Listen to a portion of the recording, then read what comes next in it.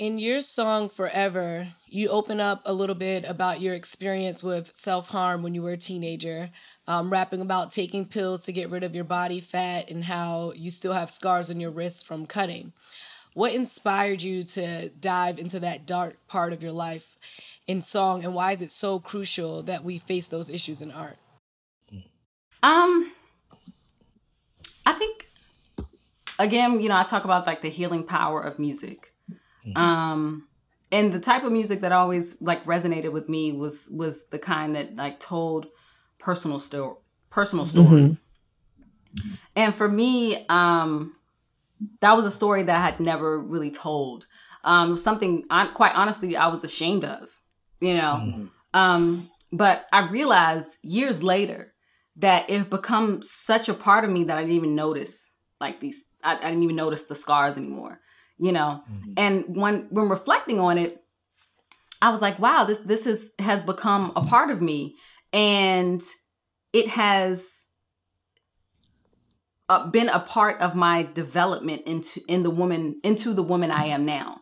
And at the time, while it was so traumatic for me, it was so hurtful. I was kind of like in this really dark space, going through that and finding, that clarity and finding that light was so was a lengthy journey. But when I thought about it, I was like, okay, this is something that we don't talk about a lot. We talk about we're supposed to hide those things. We're supposed to hide those unsavory bits of ourselves. When we ask each other like how we're doing, we don't really want to know how the person is really doing. We just want like this perfunctory answer of like, I'm good, right. But what would happen if we talked about those things? Would there then be someone who's like, yo, like I felt that way too, or I went through that too, and I needed to hear that, And I thought about like, if my teenage self, if my preteen self had heard this song, would things have turned out differently? And I don't regret the things that, I experienced. I think that they made me a stronger person, and they made me wiser in many ways. But for me, it was important for me, especially during like the whole social media age, where this illusion of perfection is like imposed upon us, Yes.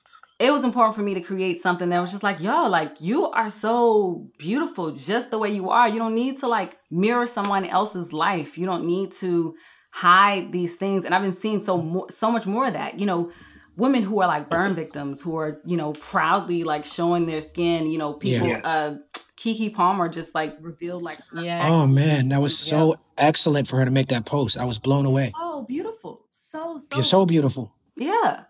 And so, it was just like, we're done hiding. We are so dope like we are. Of course, there's always the potential for growth and change, but the things that fundamentally make us who we are, we shouldn't have to hide that because we're trying to adhere to this like societal standard of normality or like perfection. No, I agree. And that's, I always say on this show that social media is a gift and a curse. And one of the gifts is being able to be invited inside of people's vulnerable moments. Because for Keke Palmer, as we were just talking about, for her to post that and to show her skin when her skin always looks flawless, it really touched me, because whenever I have skin problems, it's like, I don't want to leave the house. I don't want to post on social media. I go into hiding, but it's a normal thing.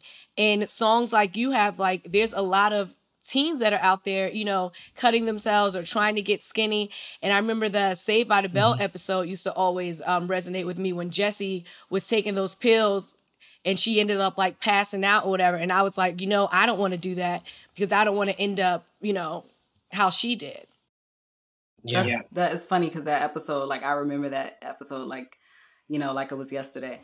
But like it's important. It's important for me to like keep that realness, that transparency to a certain extent, because you have to hold certain things to yourself. Like it's necessary to maintain a sense of privacy, because people already get extra. They'd be like, Asada Perkins, coming up to me at shows talking about Asada Perkins. I'm like, I'm Sa-Roc in this realm. Like, right. We not. I know you looked at your Wikipedia and everything, but yeah.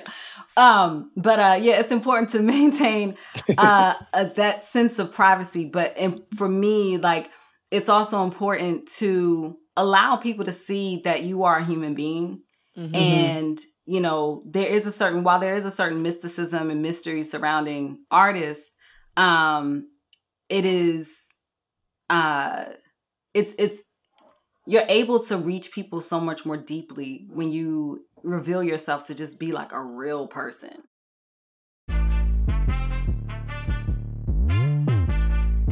What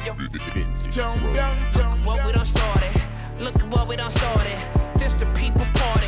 When opportunity knocking, then young nigga move that door. Whoa, get your foot stuck in it, call me young, go get it.